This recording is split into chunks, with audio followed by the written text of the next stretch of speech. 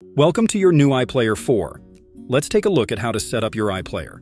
When you first turn on your device, you'll be prompted to create a password. Your password must be secure, with at least 10 characters, one uppercase letter, lowercase letters, one number, and one special character. Once you've set up your password, you can log in for the first time.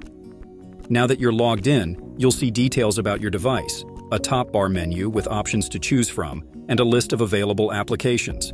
You can even rename your device to something more personal. Let's take a closer look at the settings menu.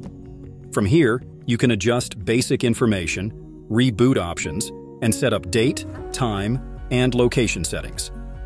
You can also customize your network and lighting settings, establish a connection with your Interact account, and choose which color processing algorithm you'd like your iPlayer to output to your fixtures.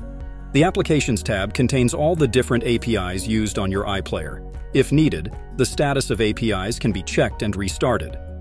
The Logs tab has information about the system and logs from past sessions.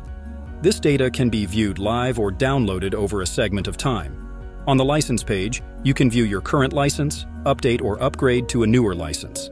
Finally, the firmware page is where you can review the version you currently have loaded on your device and the release notes that are associated with it. You can also boot into recovery mode or flash a new firmware file if necessary. And that's it. With the iPlayer, you have complete control over your lighting system in one easy-to-use device. Visit our website to learn more or contact customer support if you have any questions.